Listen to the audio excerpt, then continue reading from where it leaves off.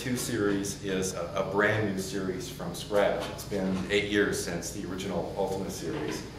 And we looked at it, approached it as if there was an Ultima series.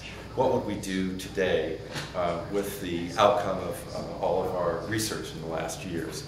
And the configurations were mostly the same, still the optimum thing. For the Salon 2, a 4-way system with 3 woofers.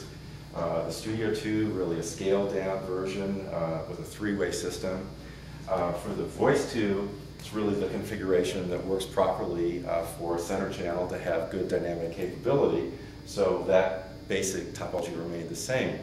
However, for surrounds, 8 years ago we were using mono, low quality surrounds that were just a typical or occasional flyover little ambience.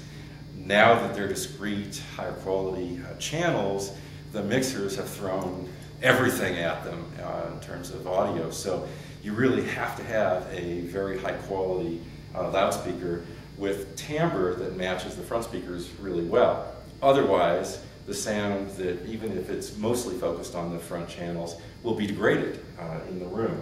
So that required a monopole 3-way loudspeaker, so it would have optimized dispersion, and that's the Gem 2.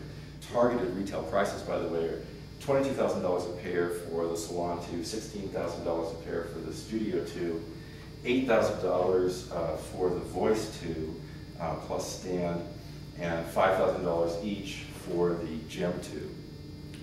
So each of them remain really tremendous values since we've taken this leap in performance as shown in our double-blind listening test.